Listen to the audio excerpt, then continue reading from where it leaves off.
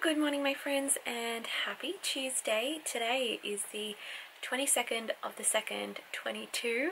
What a great date. I had to write it out before and I was like, this is fun to write out. But anyway, happy Tuesday. I hope you're all doing well.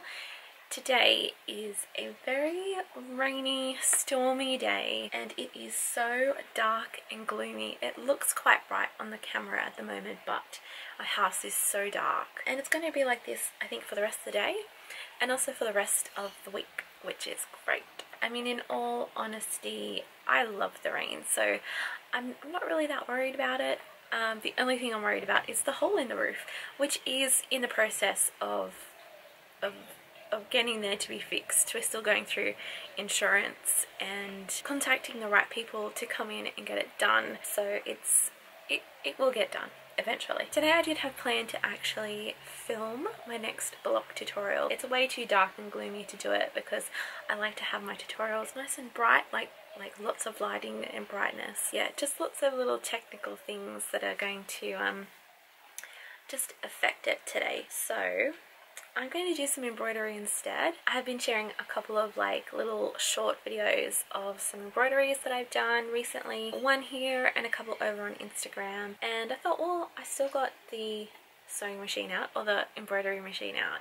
And I have a little a little flannel that I would like to embroider just as like a tester of how to embroider on flannel or towel type fabrics. So I'm going to explore that today and you're going to come along with me and we'll figure it out together. I did recently do an embroidery on like a fleecy dog blanket. I'll get it, it's pretty easy to get.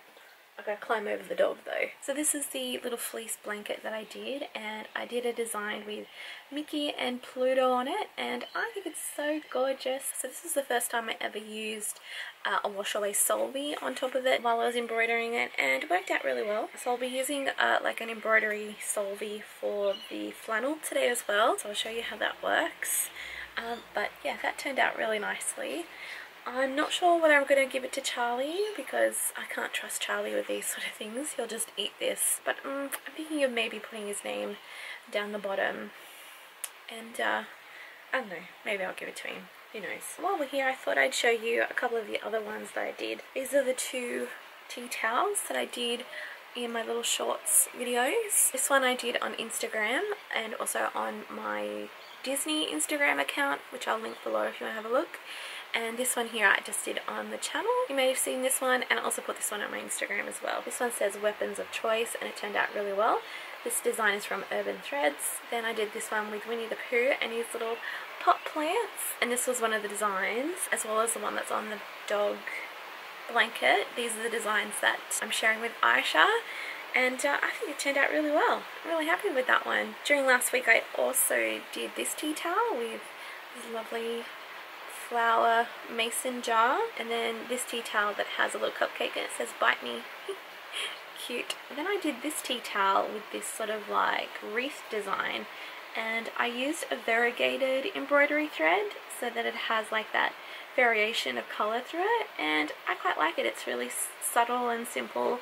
My mum really liked this one. I'm thinking with these tea towels, because we don't need any more tea towels in our house, I might actually put these up on sale on my Etsy shop. So if you want a tea towel that's embroidered by me, then I will let you know when they're up on Etsy and you can buy one if you want. I've just made it a little bit bigger on my computer, but this is the little design I'm going to put on my little flannel here. It's just a plain pink fluffy flannel. If you don't know what a flannel is, it's also known as like a wash cloth or washer. There you go, that's what it is. It's a cotton face washer.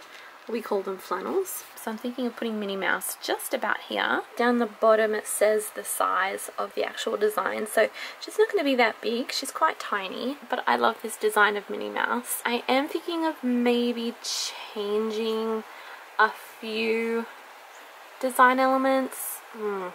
Actually, it really depends on how the steps are going to work out. I think her hat and her shoes will be all done in the one step, so they're going to have to be the same colour, which will be yellow because her shoes are yellow, but the middle of the flower is yellow, and I think that will be a separate step. So I have more of my embroidery threads here. I use a mixture of Gutermann sulky threads which are these ones here. I've had these threads forever, literally forever, and I'm only now just beginning to use them.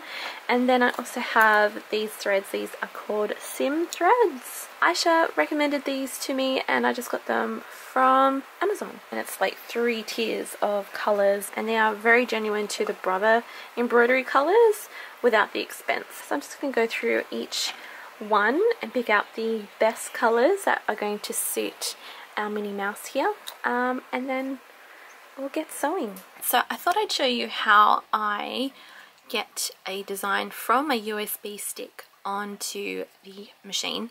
So I've got the design that I'll be doing on the USB, and I've done that through the computer, but we pop the USB stick or flash drive or whatever you call it into the side of the machine there. Then we're going to turn the machine on.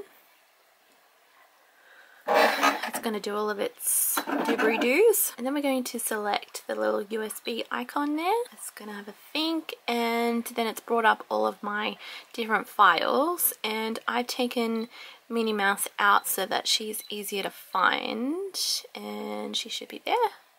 So I'm just going to select her, and there she is, and you can see she's very tiny. And a feature that I discovered recently was if I go into this little top button here, it will show me, let's get up a bit closer, it'll show me actually how it will stitch out, and then how big the design is in relative to the hoop. So she's really tiny, she's itty bitty. Most of the other designs that I do actually fit this whole sort of square, and that's your 4x4 boundary or border that this machine will do. So she is nice and tiny in the center there, and yeah, that's how she's going to look when she's all stitched out. There are a couple of jump stitches I will have to cut, but that's okay. So this screen is where we can edit like colors, we can move her up or down, we can delete her, don't want to do that, or we can save her onto the actual machine, but I don't want to do that. I just want to end the edit. Here we can, this is where we can also decide if we want her up a little bit higher, to the side, downwards, whatever. But I'm ready just to embroider her, and so now we're ready to go. This is the list of colors that we'll be doing, how long each one will take. The whole design will take about 7 minutes with about 2,500 stitches, which is cool. So I'm just going to take some time to prep my little flannel. I'm going to cut out the stabilizers and get them all ready to go, and then we'll start stitching. In the meantime, I need to try and move the dog because he is inside, because he does not like thunderstorms or the rain or anything like that. So he's been a little bit of a sook today, which I will never not love because I love my dog, but he's terribly in the way. There he is, in the way. This is where I work, this is where I stand, and this is where I need to do stuff on the ironing board. He's in the way. Charlie! You in the way, puppy? You're in the way, my love. Yeah. You're in the way. I need to do some sewing. Are you okay? I know, scary noises, huh? Scary noises. Oh. He doesn't care. Really does not care. Goodness. He is one very spoiled puppy. What are you gonna do, you know? Alright, so I've got my flannel all loaded up, and I've done this a little bit differently. The way that I've done it is I have just hooped the stabilizer in the actual embroidery hoop. This is just a tearaway. And then what I'm doing is a technique called floating. So instead of actually putting the flannel into the hoop, because it's really thick, I'm actually just floating it on top of the stabilizer. I did do a really light spray of some quilting spray just so that it doesn't move. And then I put some solvy on top. And the way that I'm sort of securing that down so it doesn't move is just by putting pins along each of the edges, just so then it doesn't move. It's kind of basted in place. Now it's best to use solvy on top of fabrics that have a lot of, this is called nap, so how the little sort of like bits in the fabric come up, this is called nap. You want to put solvy on top of this kind of fabric so that the threads don't get lost in it. The solvy just sort of helps the threads and the design that it's going to create to sit more on top of the nap than to actually go into the nap and get lost. It also stops the needle from snagging, and it will just make the design look a lot better. So I love this stuff. It washes away so quickly. But the machine is all threaded. Minnie Mouse is all ready to go. I did actually move her down a little bit just so that she wasn't more centralized in the middle up here. I wanted her to be more down here towards this sort of band on the flannel. On this machine, it's got a feature where you can see like the outline of where the design is going to be. So if I press this button here, it will just do a little highlight of the boundary of the design. So that'll be the bottom, that'll be the right side, the top, and then the left side. And then that's the center. So she's sitting good. Let's press embroidery. And it's now ready to go. So we'll lower the foot, press our green button. This is my play button. And we'll see how this turns out.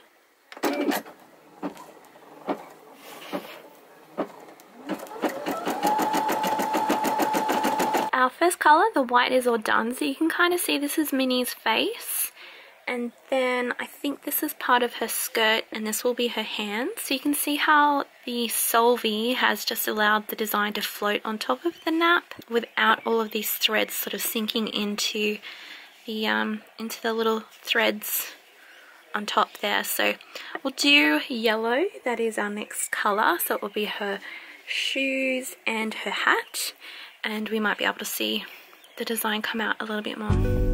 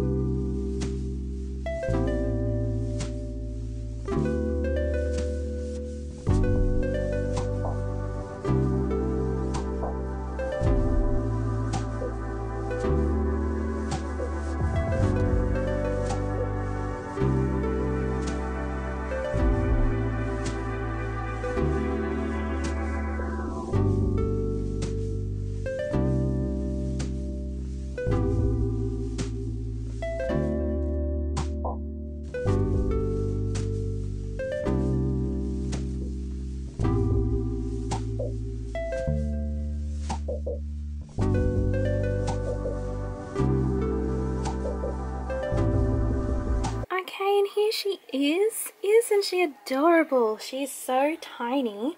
She's very, very wee. In comparison, this is the size of my USB and then the size of my favorite thread snip. So she is tiny, but she looks really good. So I've just cut away all the jump stitches. I've torn away the solvy. There is still a little bit left here and like in between these gaps and stuff, but they'll wash away when I put it in the wash. And then on the back, she's upside down at the moment, but I've just torn away the tearaway and just cut away some of the other threads. But I am so happy with that. She is so gorgeous. Very good. Happy days. Well, good morning, my friends, and happy Wednesday. It's the 23rd, and if you can hear it, it is raining outside. It is absolutely bucketing down. The weather can't make up its mind today. This morning, like 20 minutes ago, it was sunny, and now it's raining very heavily, and it is so dark. I mean, I'm facing the window, so I'm nice and bright, but it's so dark in here today. It's a lot more darker in real life than it is on the camera, but yeah, it's just one of those days. Again, it's just gonna rain, although I am enjoying that it is cup of tea weather, so yay! Hopefully, if you can hear me, this morning I spent some time editing the footage that I did yesterday, embroidering the little Minnie Mouse flannel. Here she is. I'm so happy with it. I've had to turn the light on because it's so dark in here. So I thought I'd vlog a little bit of today just to sort of put on the end of the footage you've just seen. Today I'm going to be setting up my space to film the block tutorial. Hopefully tomorrow. I'm hoping that it's not going to be so dark tomorrow. I mean, I know I can like turn lights on and stuff like that, but it's not the same as having nice, lovely, natural sun coming in through the window and everything being nice and natural, and also you don't get shadows and things. So hopefully tomorrow will be a little bit more sunnier, but in the meantime I'm gonna pack away my darling embroidery machine and all the threads and get this space back ready to do some filming. I also need to pick out fabrics for the blocks, because for our next tutorial I'm making a giant block, and my plan is to make 4 of them to then make it into like a baby quilt, because the block that I will be making is going to be a big one.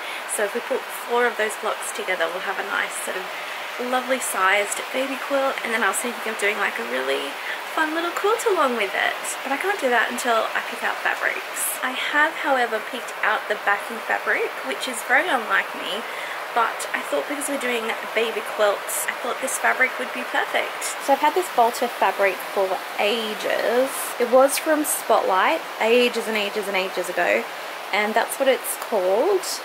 And it's just a beautiful little scene of a little girl eating ice cream with her cat, dog. She's walking a cat in a little pram. It's just a really nice, lovely little like park scene, and I just thought that would be perfect as a backing for a little baby quilt. So what I'm going to do is I'm going to pick out some of the colours in here and use some really nice solid colours in the blocks to match these colours in here. So I'll get some pinks and blues, maybe some of this sort of like orangey yellow colour, maybe even some of the greens. Yeah, just so it's like all matchy. Okay, so I had a bit of a dig through my solids, and look what I found.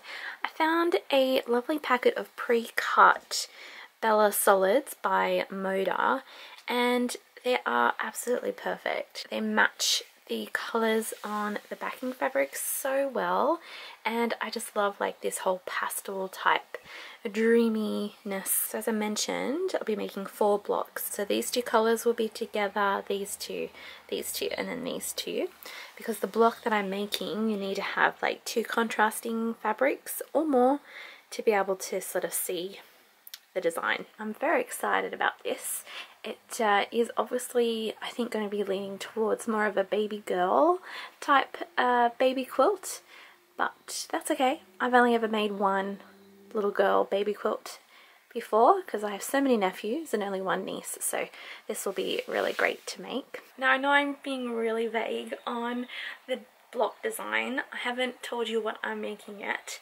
I wanted to be a little bit of a surprise. I did give you a bit of a hint in the written post I put up yesterday. It is a star block, and it's a star block we haven't made before.